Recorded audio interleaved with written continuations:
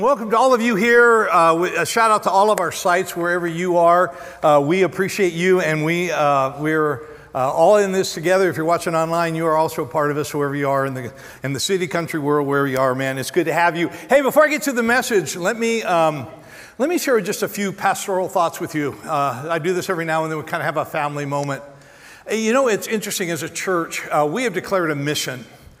We are not just doing church, we're doing church on purpose, and we're leading people to discover who Jesus is and then to fully own their faith in him. And we've been about that for literally decades, but just kind of watching what's happening in our church. I am experiencing, honestly, I think the greatest year of my life in ministry, and in huge part, it's because of this transition that's taken place, which has allowed us to bring Sean on our staff. And what's been so wonderful to watch is in the last, and I'm about 5.5 months from, I'm going to hand this over to him. He will take the helm of our church. And for the last 6.5 months, you've had a chance to get to know him. And it has been just universal, man, from the board to the staff to the people I've talked to in our congregation, man. Everyone is now coming up to me and going, we get it. We totally get it, why you are so excited. And so I am just so excited about our church. I feel like we are in fantastic hands, and it is making life absolutely wonderful. So with all of that said, I want to just tell you something. I want to tell everyone I know about our church. I'm biased as I can be.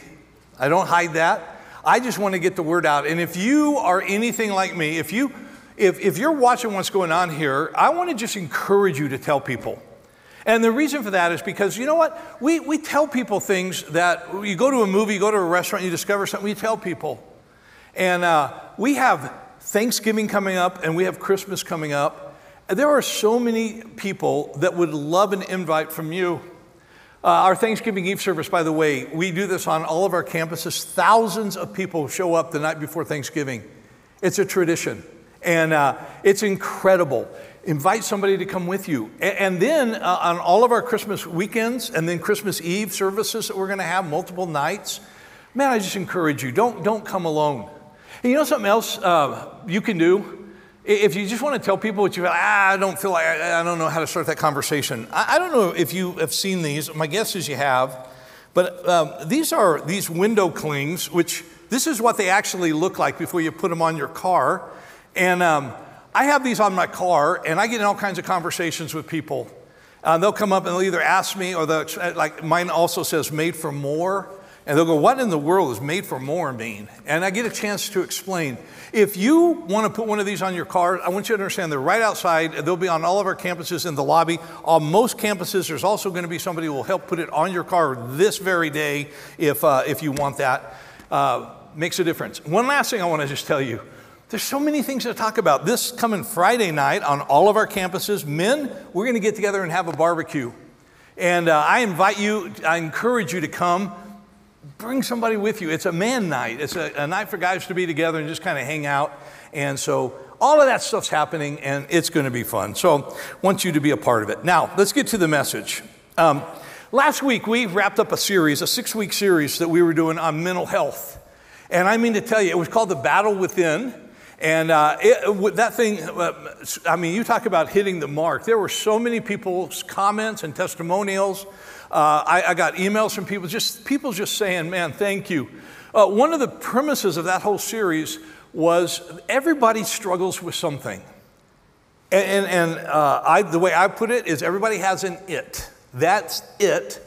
Is for you. And what was so good about that series is when we talked about everybody having an it, everyone then feels a little bit less self-conscious about, I got an issue.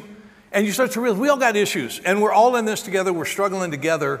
And one of the things that we said throughout that series was it's okay to not be okay. So often when we come to church, we feel like we have to put on some facade. We got to look good. We got to put on the image. And we come and we slap a smile on, and the truth is you're not doing that well. It's okay to not be okay, but it's not okay to continue to not be okay when there are so many resources available. And so we talked about that, and a lot of you got involved in ways you hadn't before, and that was just really cool. So today what we're going to do is we're going to start a 2-week series, and it's going to be on mental health. And I didn't just misstate that, and you didn't just mishear it. We're going to do a 2-week series on mental health, and it's not going to be the same. If that last one was called the battle within, I'm going to call this one the battle without. Well, what are you talking about, Pastor? I want to talk about the fact that sometimes there's internal issues that really mess us up, and that's what we talked about in that first series. This is the external issues that really mess us up. And what I want to talk about something in the next 2 weeks that I just need you to understand. The issue that we're going to talk about has destroyed friendships. The issues we're going to talk about have destroyed marriages. They have destroyed business partnerships. The issues we're going to talk about have destroyed families. And it's time to talk about it. I'm going to talk today and next week about the intersection of faith and politics. And all of a sudden, the air went out of the room. There we go, right there. You might be going, faith and politics, are you kidding? Yeah, we're going to talk about this. And you might be going, what in the world does politics have to do with mental health?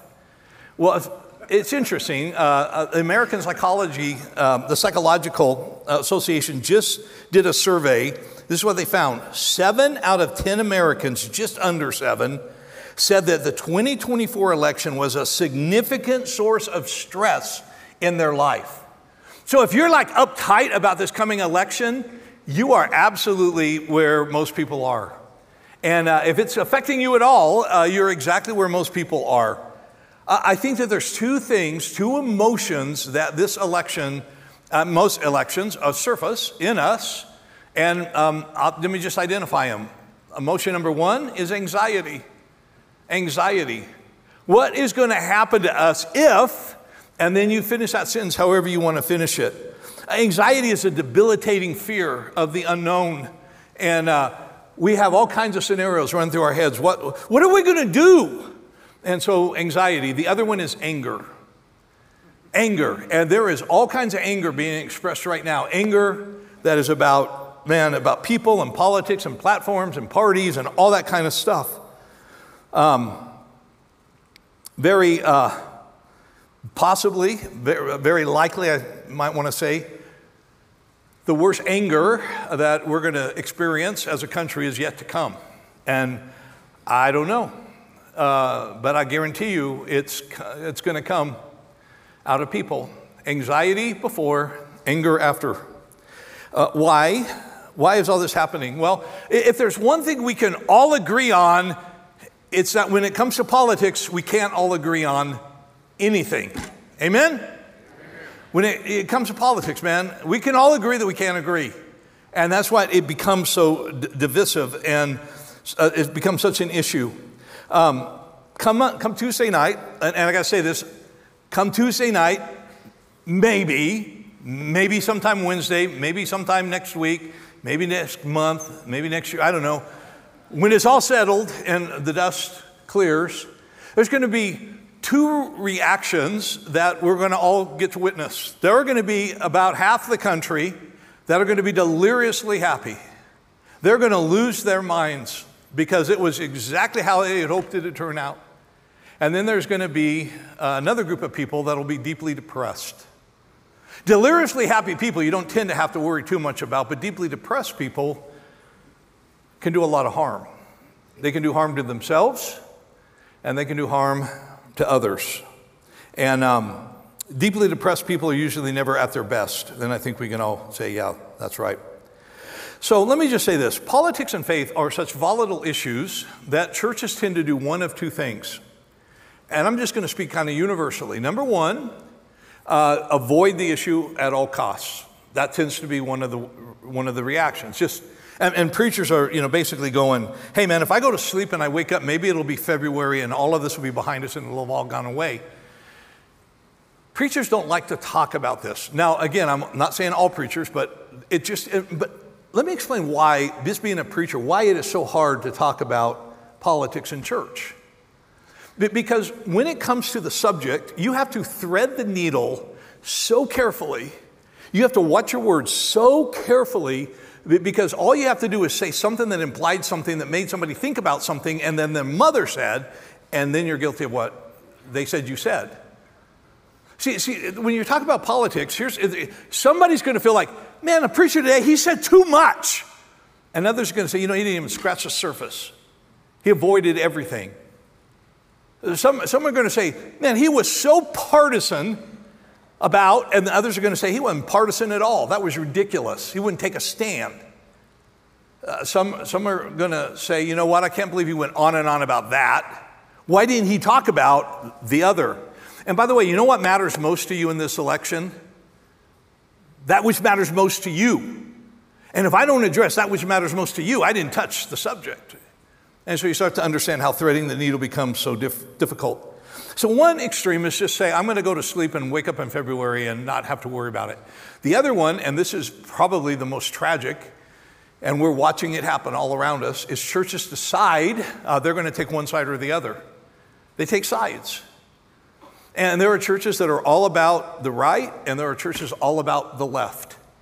And the problem is that when you become a church all about the right, you literally put a sign out in front of your church that says, hey, if you are not all about the right, you are not welcome here.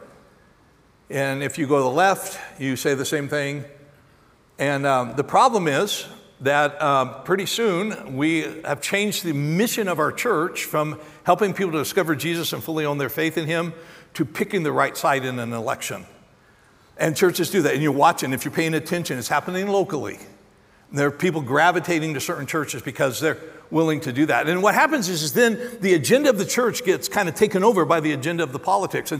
And so you start to see all kinds of things about, voter registration drives and voter guides. We used to distribute voter guides in our church until we kind of figured out what was actually happening. Let me just say this about voter guides. Nobody, no organization, no individual, nobody puts together a voter guide without an agenda.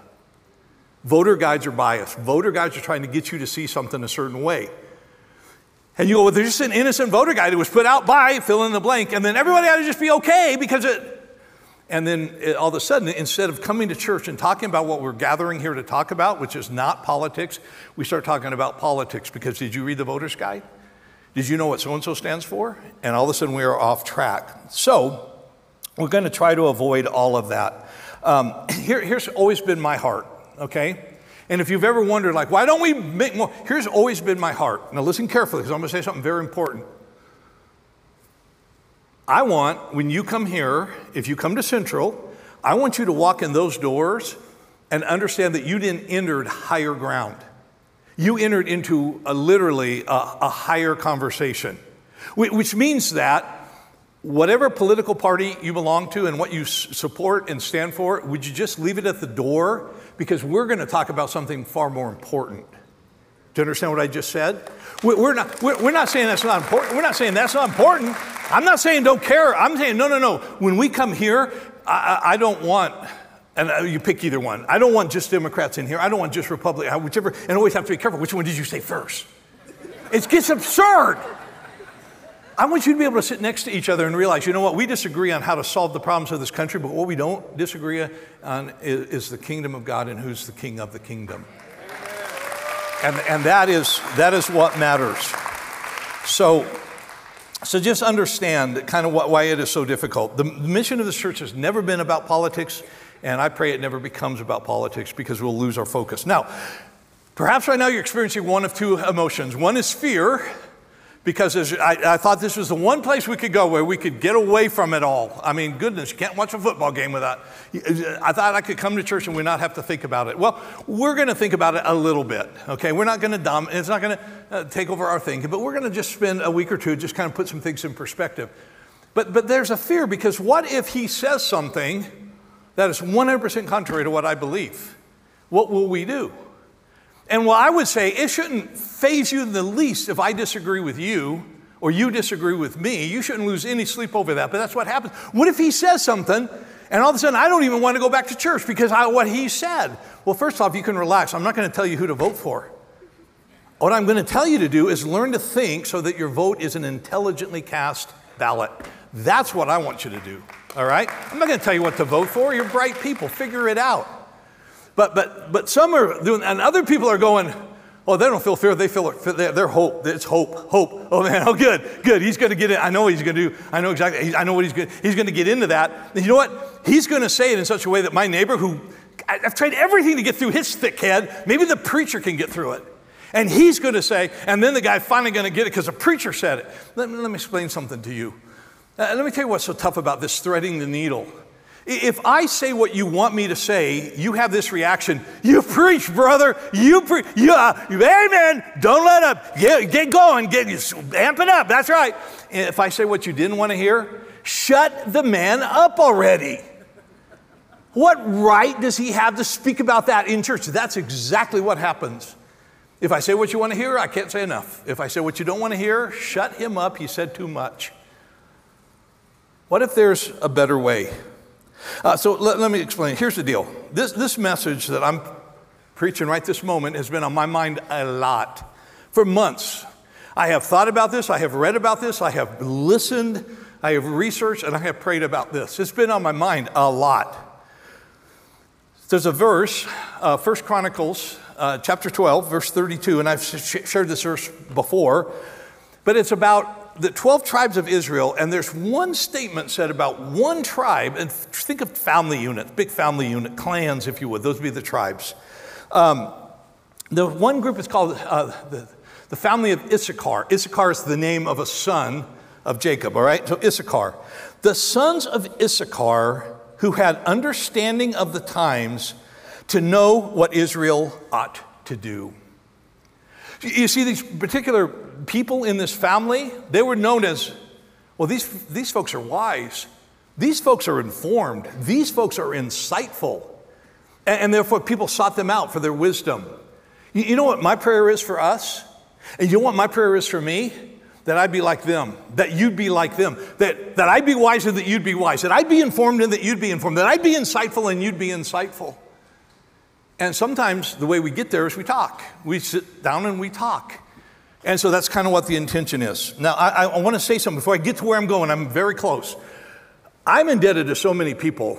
And one of the things I never do, I don't ever plagiarize a sermon. You'll never hear me preach somebody else's sermon. I've never done that, and I've never planned to do that. But on this subject, I've studied so much, and I've read so many good things, and I've picked out so many. When I want to share, I owe a whole bunch of people credit. I just need you to understand that. Now, here's the problem. If I cite every single source of every thought I'm throwing out here, we'll never get you out of here. So just trust me when I tell you, people far smarter than me have spoken into this. So I put in just a quick list of some people I want to, Andy Stanley, N.T. Wright, Carrie Newhoff, Ed Stetzer, Sharon McMahon, Aaron Brockett, Shane Phillip, Brian Zahn. Those are some of the people that I just feel like I want to credit. And there's a couple of them I'm actually going to call out in this message. But I just need you to understand that's what this is. Now, last thing I want to say, last thing before I get to where I want you to see something, I want to say this. I want to say thank you to you. I want to commend you, Central Christian Church. This is not my first electoral rodeo. I have been around this thing a number of times now.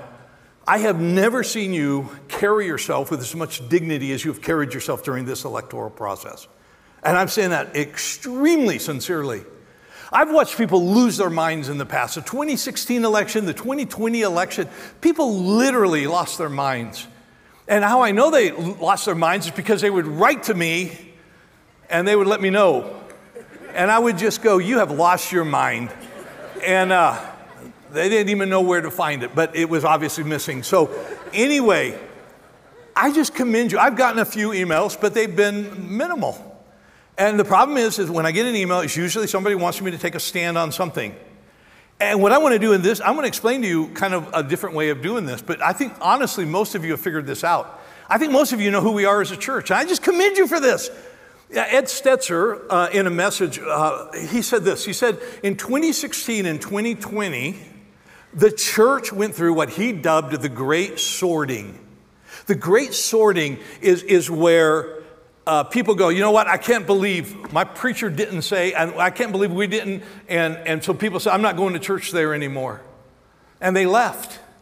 And then other people got wind that there's a church down the road that stands for this. Like we stand for love beyond. What does that mean? It means we're not going to put all these barriers to loving people. We believe that Jesus wants you to go out as far as you feel comfortable in interacting with people and then go further. That's what love beyond means. It means you don't put a wall up, you don't put a moat up, you don't put dig a moat, you don't put a fence, you don't put barriers. I'll go as far as I feel comfortable. I'll feel as far as I feel safe. I'll go as far as we just don't do that. We're just going, hey, you know what? We're just going to love people. And sometimes it gets uncomfortable. And sometimes it gets, it doesn't mean everything goes. We don't stand for that. But what we do is we're going to say every human being has dignity and every human being deserves attention and everyone is worthy of a relationship with God. We stand for that. And so people don't want that. They don't want a church like that. They don't come here. But look around, folks. There's a lot of people who go, that's exactly the kind of church I want to go to. So we kind of know who we are now. So I commend you. I commend you because this is the kind of church. And we will talk politics a little tiny bit. Give it no more attention than it deserves in the big picture, but that's who we are. All right? So let me just say this. Let's get going here. All right? Now, how important do you think this election is? Now, this is where you got to be honest with yourself. I'm not going to ask you to say anything out loud. You're not going to have to put on record anything, but how important is it? So let me just fire off some questions to get you thinking. Do you believe that Jesus is for one political party or the other? Now, don't say anything out loud. Just think. Do you believe that Jesus is on one side and not on the other side? That's an important question. Here's a second important question. Do you believe that the power and glory of Jesus is going to be adversely affected by who wins and who loses next Tuesday? Is Jesus the least bit nervous about this election? Third question, do you believe the kingdom of God is ultimately dependent upon the outcomes of any political contest on earth? And the fourth question gets really personal. Do you believe our country is going to go off the rails if the person you didn't vote for president becomes our president? There's the old expression, I said off the rails. The old expression, hell in a handbasket, is going to go to hell in a handbasket if so-and-so gets in the office. And I'll tell you what, if you watch any political ad, which, by the way, do you know that political ads on TV are not regulated, that they can say whatever they want to say, it doesn't have to be factual?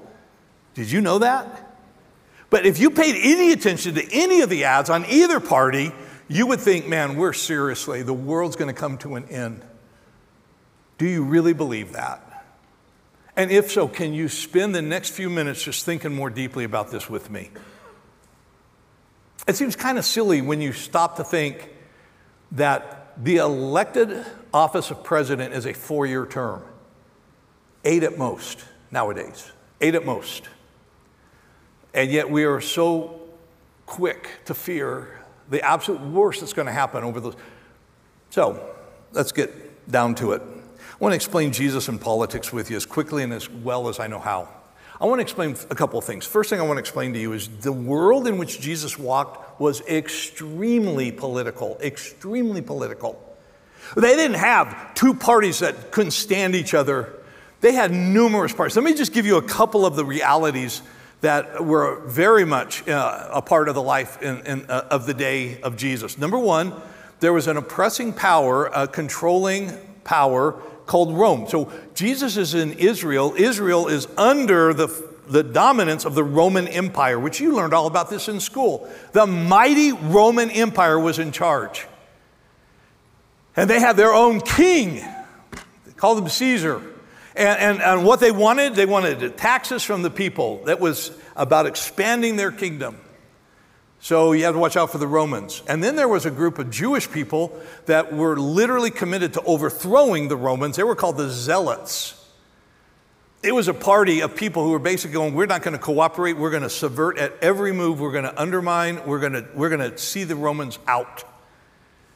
And then there was another group called the Herodians. The Herodians were devotees of Herod the Great. Herod was a sub-king, as it were. He was the guy that was directly over. Rome was a big power. Herod was the Roman that ruled the land. And there were people that were deeply devoted to him. Then there was a group called the Sadducees. The Sadducees they were the Jewish elite. They had a certain way of interpreting Scripture. They were all about the temple. Then there was another Jewish group called the Pharisees. The Pharisees were all about the legal, all about what the law said and what the Bible and the Torah, and they studied it. So here's what you need to understand. For Jesus to live his life and walk on this earth, he had to tiptoe around all of these political parties. You think you walk through landmines? Imagine being Jesus trying to call people to something bigger than any of these realms. That's what Jesus was up against. So yeah, it might be tough on your job, and it might be tough in your neighborhood, it might be tough at your school, it might be tough, but guess what? There's only 2 for the most part in our country. But I just named 5, and that was not the entire list. It was everywhere. That's the first thing I want you to know. Second thing I want you to know is that Jesus never really seemed too interested or concerned about politics. I need you to just read your Bible on this one. He just didn't. Let me give you a simple example, all right? I'm going to take you to Mark chapter 12. Now, normally I have you open your Bible because I'm trying to move through a lot of material fast. I'm just going to read this to you. Mark chapter 12, verses 13 through 17. It says this: Later, they sent some of the Pharisees, that's one of the political groups, some of the Herodians, that was another one, remember, to Jesus to catch him in his words. They came to him and they said, oh, you want to talk about kissing up? Okay, this is what kissing up looks like. Teacher, we know that you are a man of integrity. You aren't swayed by others because you pay no attention to who they are, but you teach the way of God in accordance with the truth. Oh my goodness. Is it right to pay the imperial tax to Caesar or not? Should we pay or shouldn't we?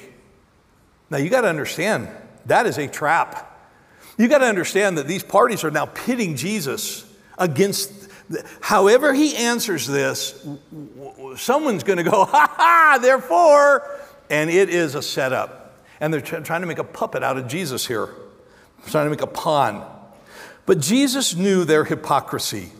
Why are you trying to trap me? He said. Bring me a denarius, a coin, and let me look at it. They brought a coin, and he asked them, whose image is on this? And whose inscription? Well, Caesar's. That's Rome, they replied. Then Jesus said to them, well, here, give back to Caesar what is Caesar's, and to God what is God's. And they were amazed. He diffused the trap. In other words, he's basically saying, hey, look, if it belongs to Caesar, give it to Caesar. If it belongs to God, give it to God. What he was implying, don't you ever give to Caesar what belongs to God. That's what he was saying. Don't you ever give to Caesar what belongs to God. What belongs to God, but not Caesar? Don't miss it. You. Your heart. Your allegiance. Don't ever give to the state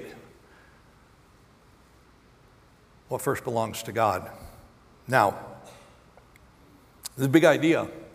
Our allegiance to Christ should supersede every other allegiance we have. Let me explain. It's always going to be a battle of power. Who comes first? Your political platform or your faith? It sounds easy, but it's Jesus going, look, I don't have any problem with Caesar. Caesar, but God is God. And by the way, do you know that in Jesus' most famous sermon, his most famous sermon, the one that we spent all summer talking about, the most famous sermon ever preached, the Sermon on the Mount, do you know that he never once in the entire sermon addressed anything political? Everyone there was under the power of Rome. He didn't even mention it.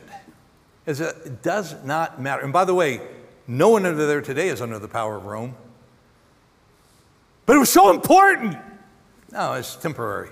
The kingdom, that's continued to expand. So, to think about it, all right? Here's the third thing I want to tell you about Jesus and politics. Jesus didn't feel the need to reveal his thoughts or insights to everyone. Do you ever think about this? This is what I find also fascinating. People want me to weigh in on things. Where do you stand? Who are you voting for? You know what? Like, am I obligated to tell you that? I mean, is that somehow like mandatory that I reveal that to you? You know, it's interesting because Jesus, if you study the life of Jesus, you know what you'll find in Jesus? You'll find this little phenomenon. Many, many times when he was asked a question, he did one of two things. He ignored the question, or he answered the question with a question. In other words, you know, it's like in Princess Bride, who are you? You know, well, prepare to be disappointed because I'm not going to tell you. He's not going to tell you. Where he is, it doesn't matter. He could hold things in, and people got frustrated. Do you remember in that scene in the Last Supper? Do you remember he washed their feet, and then they were around the table, and Jesus made this statement. He says, one of you is going to betray me. Remember that? It's famous. One of you he's talking about Judas. Judas is going to sell him out. And Judas has arranged for him to be taken, okay? And he goes, one of you is going to be. You remember the reaction of the other apostles? Do you remember the reaction? They were all going, is it me? Is it I? Am I going to betray you? Do you understand what just happened? He just washed the feet of all those guys. He just had a meal with all those guys, and he says, one of you, and they did not have a clue. Why? Because Jesus didn't make all his thoughts known. He didn't treat Judas bad that evening. He was in a bad mood because Jesus was going to betray him. He just treated him like he treated him. And everyone else didn't have a clue. He knew exactly what Judas was going to do. And until it was time to tell, he didn't tell. So people don't owe you an answer to the questions that they want to pry into. You just don't. Jesus didn't, you know. Here's a fourth thing I want you to understand about Jesus. Jesus was crystal clear on his mission. Crystal clear. And after they got him and they were about to execute him, you might remember this scene from John 18. Then Pilate went back into his headquarters and he called for Jesus to be brought to him. Are you the king of the Jews? He asked him. And Jesus replied, is this your own question? Or did others tell you about me? He answered a question with a question. Is this your own? Or where's the root of that question coming from, Pilate? It's Jesus, I'm telling you. Am I a Jew? Pilate retorted. Your own people and their leading priests brought you to me for trial. Why? What have you done?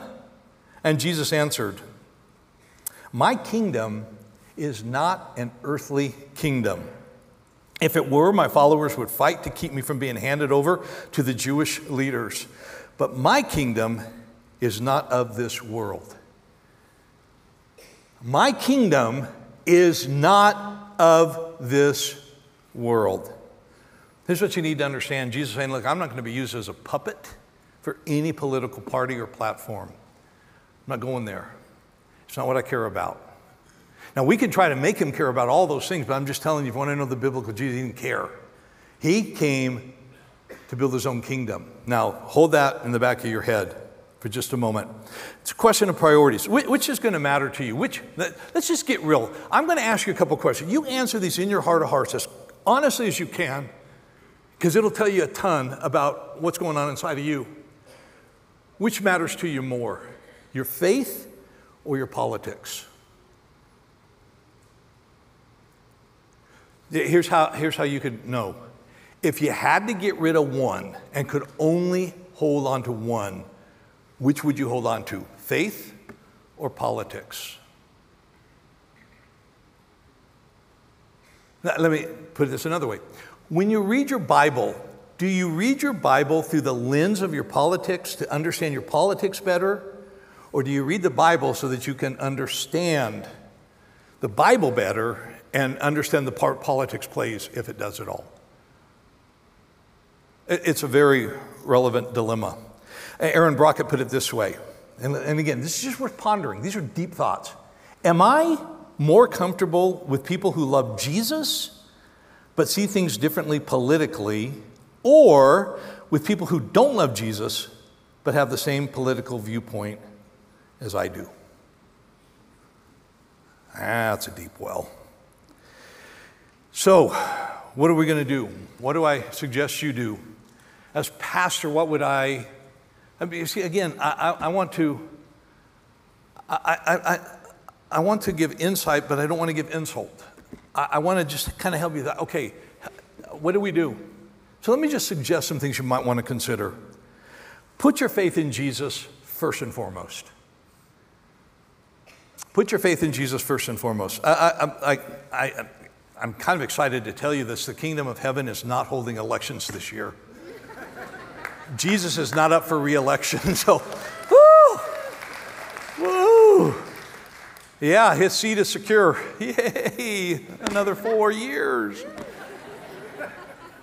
Okay, let me explain something. Why does this matter? And I'm going to say this is going to be sharp. Hear me.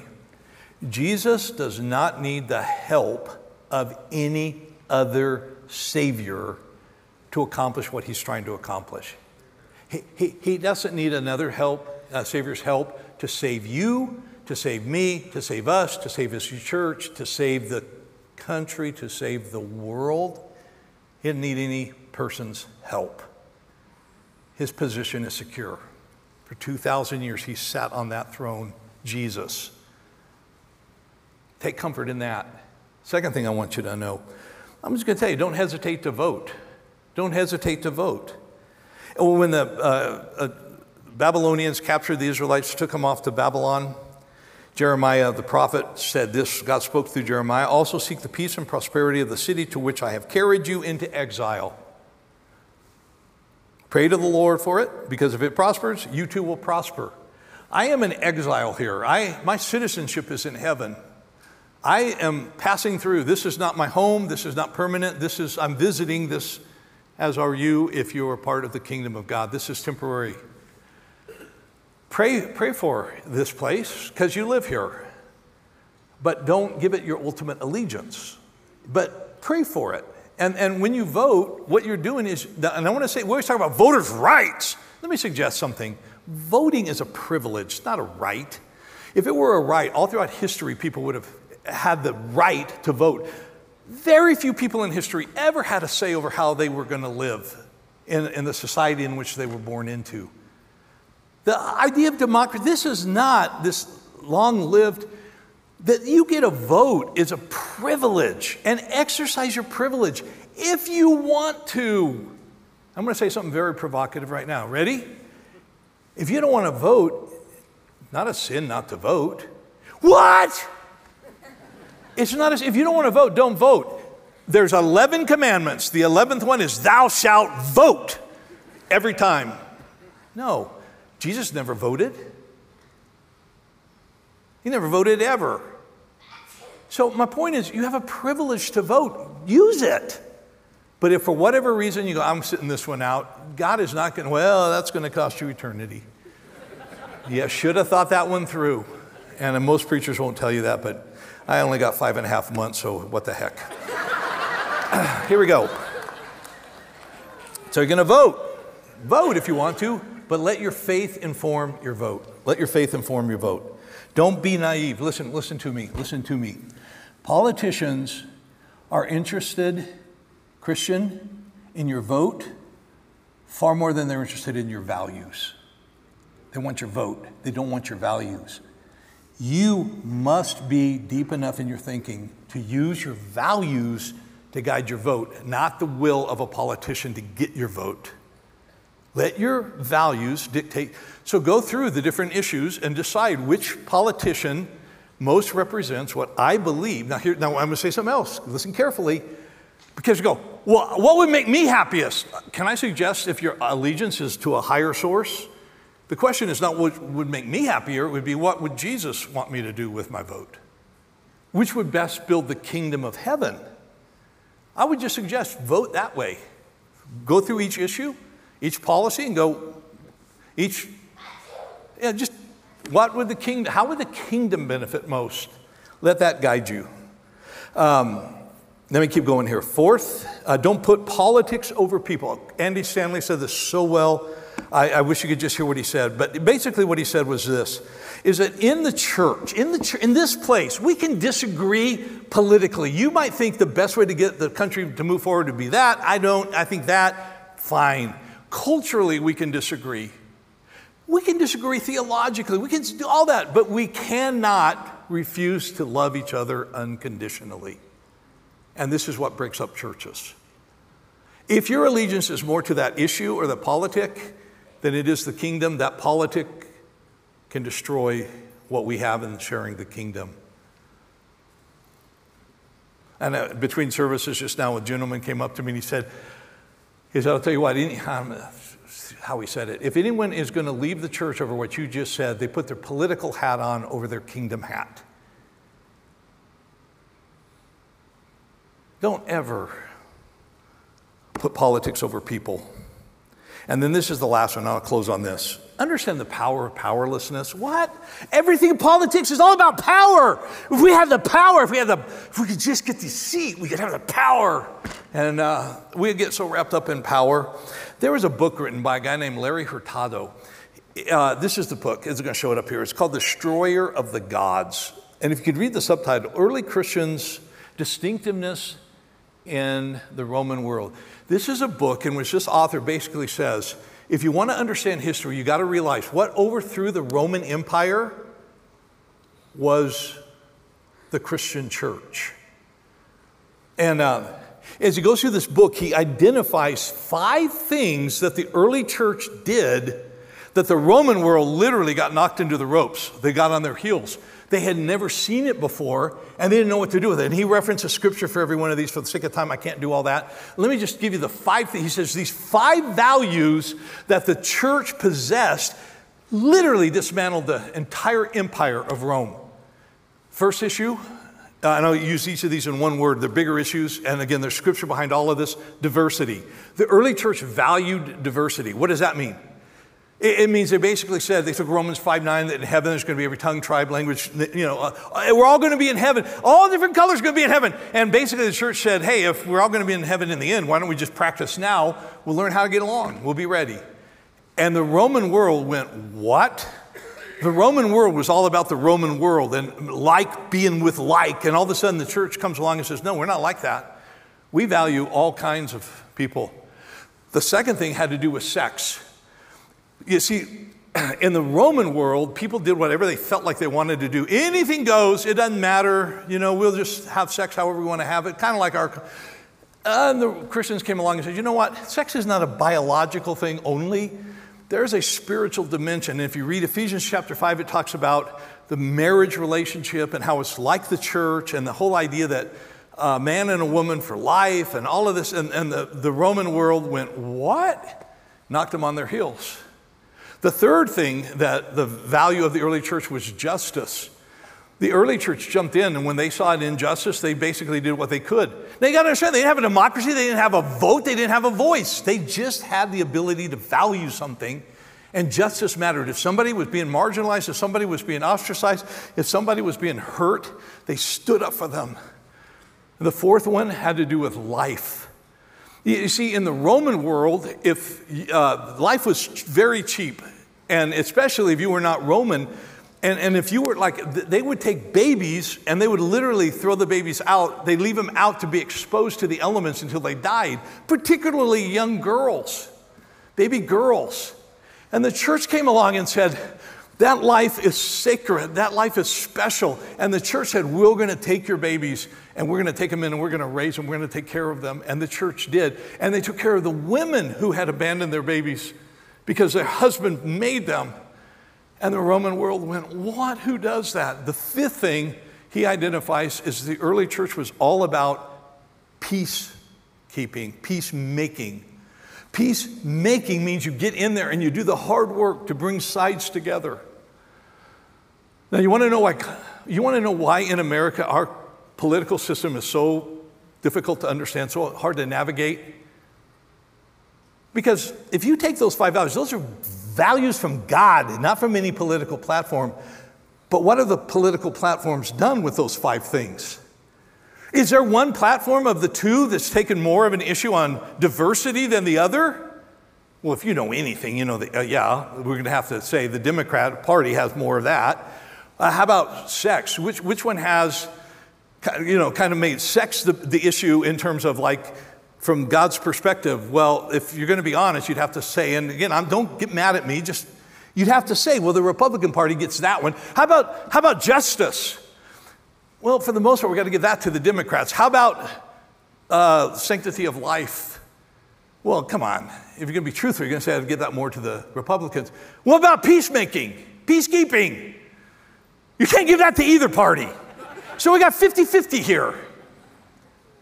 So what is a church supposed to do? Let me explain. Here's the problem. I got my Bible here, and I want to understand, God, what do you want me to do? How do you want me to vote? And so, God, God, I just want you to show me clearly. Show me what you want, God. Okay. Oh, yeah, I see it, God. I see it. Okay. And I interpret everything I read in the Bible through my blue glasses so I can say, this is what God wants. Somebody going, that's ridiculous. I would never do that. Okay. Now it's crystal clear. This was not intentional, but can I just point something out? Red letters with red glasses are really hard to read. That was free. That was free. But now I see. Okay, now it all makes sense. Now, let me ask you a question. Do you believe Jesus is for one political platform or the other? Or do you think truth might have a little bit of both?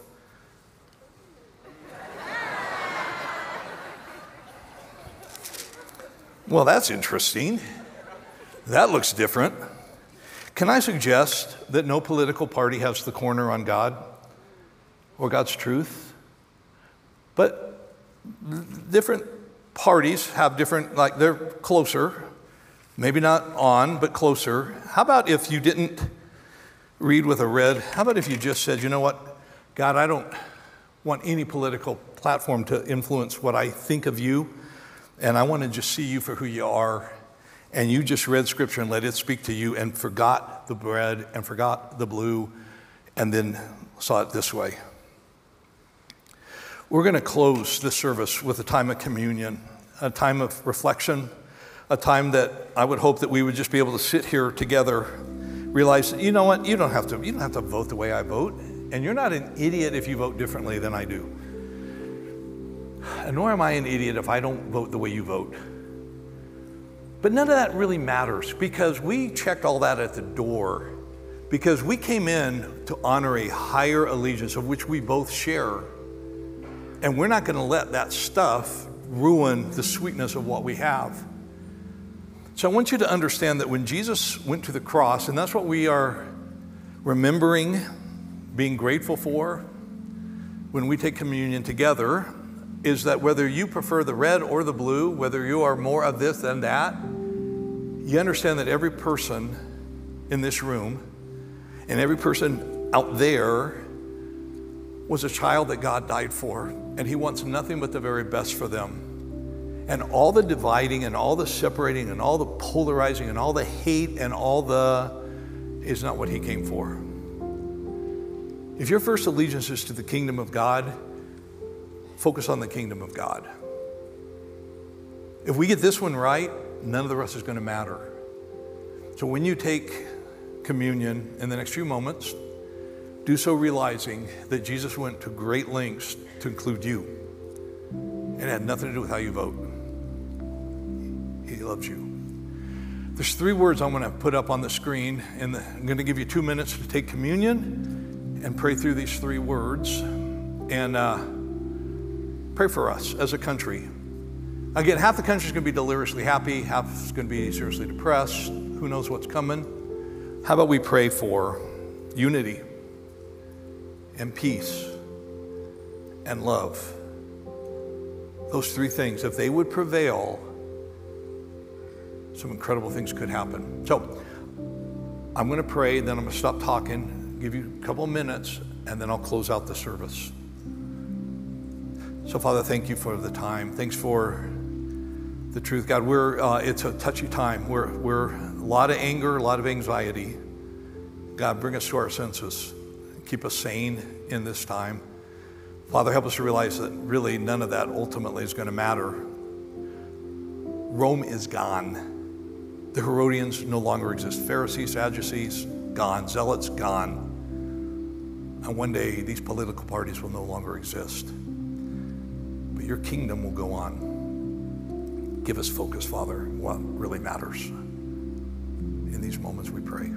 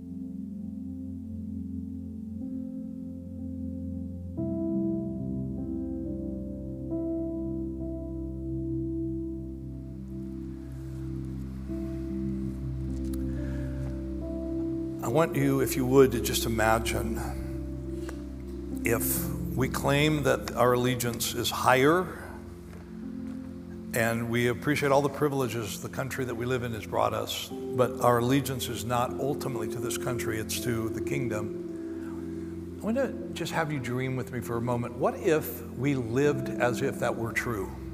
Not we just said it was true, not we said we believed it was true, but that we lived it out. That we refuse to hate people, that we refuse to join in the rancorous arguments, that we just were not going to participate in the Thanksgiving brawl that's divided so many families, that we weren't going to let this thing get so out of whack that we write off our own kids or our own parents. What if we were truly different? Light in the darkness. Could you even begin to imagine the difference we could make? Folks, again, I don't have a long term left to be the lead pastor of this church, but I am telling you, I believe with all of my heart, we are in the most unique moment to make a difference in the culture in which we live that we've been in my entire life. If the church would simply be the church, the world would get knocked on its heels. It's our moment to shine, and I encourage you, shine, shine, shine. So I'm going to end this message where I started by saying thank you for being here. Thanks for wherever you are. Thanks for being a part of this church. Thank you for keeping your minds where they belong. And hey, don't miss next week. Who knows? I guarantee you, though, we'll be here next week. You come, we'll talk about it. God bless you. Want to pray with somebody, come on down front here, and there'll be people to pray with. Thanks for being here. Bye-bye.